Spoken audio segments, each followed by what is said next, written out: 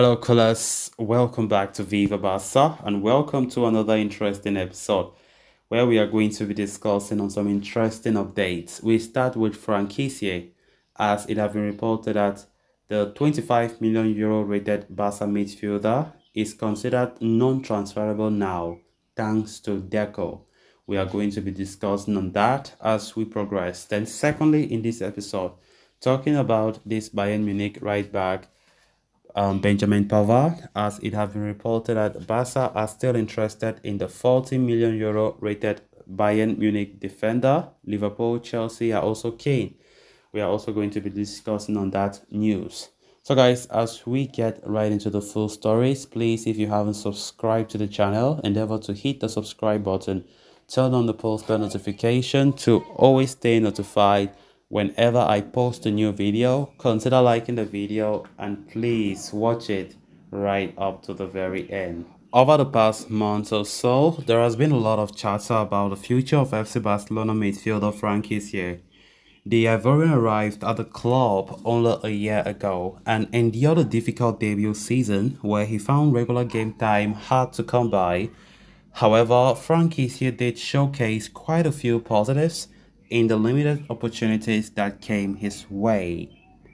But with Barcelona needing to make sales this summer to resolve their financial fair play situation, Kessie's name has been touted as a possible departee, along with the likes of Ansu Fati and Ferran Torres. However, according to the latest report from Sport, Kessie is now considered non-transferable by Barcelona, courtesy of incoming sporting director Deco, who values the 26-year-old's profile a great deal.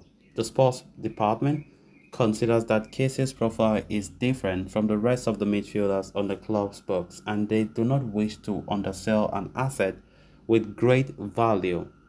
Furthermore, Deco says that the Ivory Coast international is a good footballer with a long contract, and the only way Barcelona could generate a salary margin from his sale would be from a very big offer, which is not forthcoming.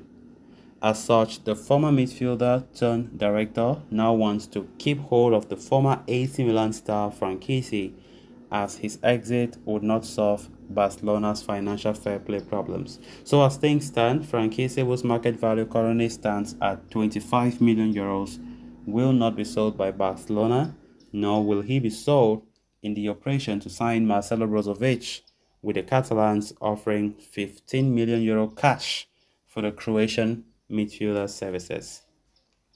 Franck Kessie's entourage is aware of these new developments and they are certain to welcome the move, as they were never really keen on facilitating an exit for the midfielder this summer. The 26-year-old has always wanted to stay put at Barcelona and succeed. So for now, Franck Kessie appears likely to stay with the La Liga champions, and the only way that could change it is if an offer in excess of 35 million euros were to arrive at Storms at some stage in the summer, which does not even look possible. I think that's a great development. Franck Kessie was linked with a move away from Barca. Barca were looking for a huge price or whatever, but that did not even come. And to be honest, the fact that Deco have come and said, "Look, this guy shouldn't be sold. He is a midfielder with a difference." You know, Barcelona, of course, we know the type of midfielders that Barca like to have, but Franck Kessie is quite different, and I think he can help us in many ways, especially when we face some kind of opponents in Champions League, and of course, he can help us in many ways, and I think it's a good decision, as Deco, the new director of Barcelona, have said he shouldn't be sold, as the player looks a very good. He's a very good footballer, by the way, that many top clubs in Europe would like to have in the squad. But Javi have not been really too fond on having him playing regularly, and I think it's really sad, to be honest.